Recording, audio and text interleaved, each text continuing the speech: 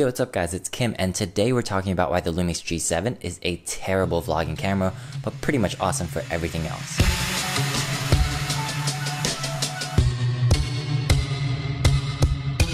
For some context, the Lumix G7 was released in 2015, so it's about a 2-year-old camera now. In fact, it's already had its successor, the G85. Now, why would you buy the Lumix G7 in 2017? Well, you can probably get this for $500 to $700 depending on where you buy it. However, if you're looking for a vlogging camera, I'd steer you away from the Lumix G7 into something else. And here are the reasons why. Usually there's 5 things that you want in a vlogging camera. That's portability, a flip screen, good sound, OIS, which is image stabilization, and lastly, and probably most importantly, good video autofocus. Now, in terms of portability, the Lumix G7 has probably got to be one of the best cameras out there right now. It's just got the right balance of being small, yet having a good grip. It's also really light, so it's not a pain to carry around all day. On top of that, the Micro Four Thirds lenses are pretty small compared to other mirrorless camera systems, or especially against DSLRs. The Lumix G7 also has a flip screen, which is great. It's also got a mic jack, so you can plug in external microphones, which is really helpful for making good vlogs.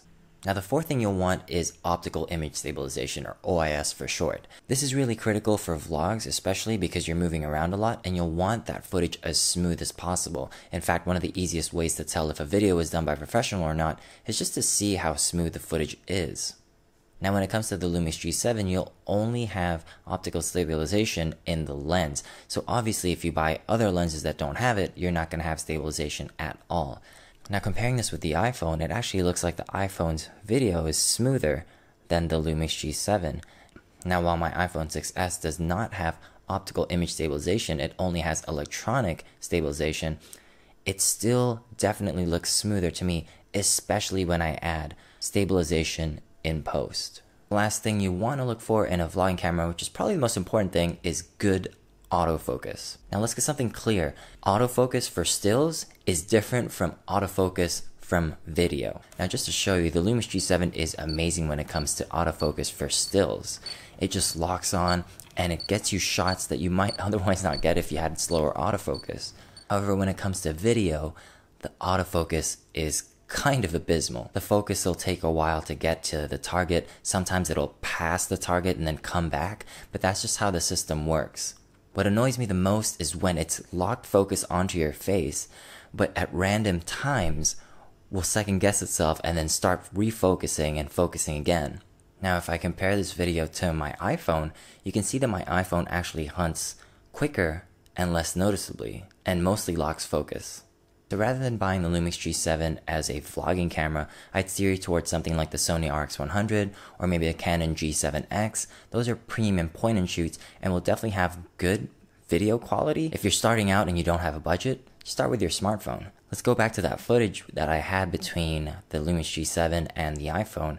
It's actually pretty hard to tell which one is which. So after taking that massive dump on the Lumix G7, what's the point of owning it? First of all, it's budget friendly, and this is a big step up in terms of image quality in both video and stills from something like a smartphone or even a premium point and shoot. It also has features like a microphone jack and a fully articulated screen. Now, something that's definitely not talked about on the internet enough is how well cameras handle and how usable they are.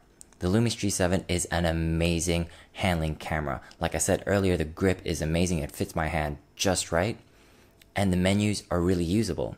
Now, if you compare this to something similar like a Sony a6000, Sony a6000 has a smaller grip. I don't find that it's really comfortable at all to hold. And on top of that, the lenses are massive. Another reason is that it's also really feature packed. This thing has 4K photo, which basically allows you to take 30 frames per second and extract a still from that sequence, which means it's a really fast burst mode and the quality's decent. It also has things like time lapse, which a lot of cameras actually don't have. You're gonna have to either buy a separate patch for that camera or buy yourself an intervalometer. Now, this camera also has pro features like Cine Like D, which is a flat picture profile. This will allow you to grade the footage after you've shot it. And also it's got things like focus peaking and zebras, which will help you compose the shots as well. Lastly, this camera is really dependable. Other cameras in this range do have overheating, or they don't shoot 4K, or they don't shoot it as well. So who's this camera for? I really think that there's three types of people. There's the professional that's looking for an affordable B cam. There is the enthusiast that's looking for a big step up from either their smartphone, point and shoot, or their entry-level DSLR or mirrorless camera, and really anybody else that just wants a solid camera for both pictures and stills. Like and subscribe and let me know what you guys think about owning or buying the Lumix G7 in 2017, and don't be shy in suggesting future content in the comment section down below, and I'll see you guys next time.